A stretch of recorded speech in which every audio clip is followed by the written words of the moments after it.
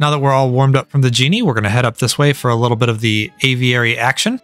This boss is a little bit different than the genie though, because the focus of this boss should not be just doing as much damage as you possibly can as quickly as you can, but it's more about avoiding damage from all of the different projectiles that are going to be on your screen while doing damage with the two different weapons you have at your disposal now.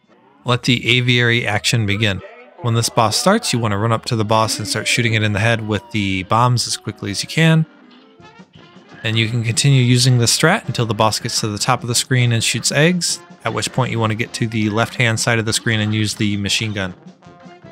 The parry opportunity for this boss is these little birds for phase 1 and 2. You want to try not to shoot the pink birds and parry those right there. And then we're going to get to phase 2 here, which is just a bunch of feathers over and over, and then the boss rests a little. So you can go up and down a little bit each feather instance, and you won't get hit ever. All very consistent. Then we're going to use the big bomb on this boss again and parry anything you can. You want to try to get to a spot where you can shoot the boss with the machine gun during the feather dodging, just so you're not super tight on time.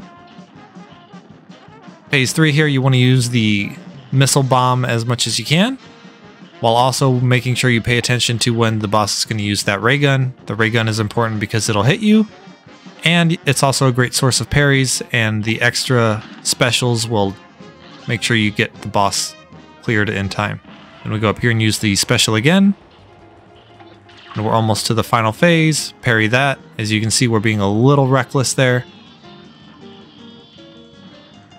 And the final phase is just a bunch of stuff on your screen. Either the right or left bird is going to shoot pills at you. Dodge those. Pay attention to the heart, because the heart can kind of just shoot at you. And I think it's predetermined that it's not going to shoot in a particular spot until, well, it's shooting, right? So it's going to shoot at you. It's a little unfair. And this part, you really kind of have to get used to shrinking down and moving in a faster pace, because there's just too much on screen. But with a little practice, you will get to the perfect score, like we did right on over here. And still had 15 seconds to spare, so you can see the time's not tight, just don't get hit.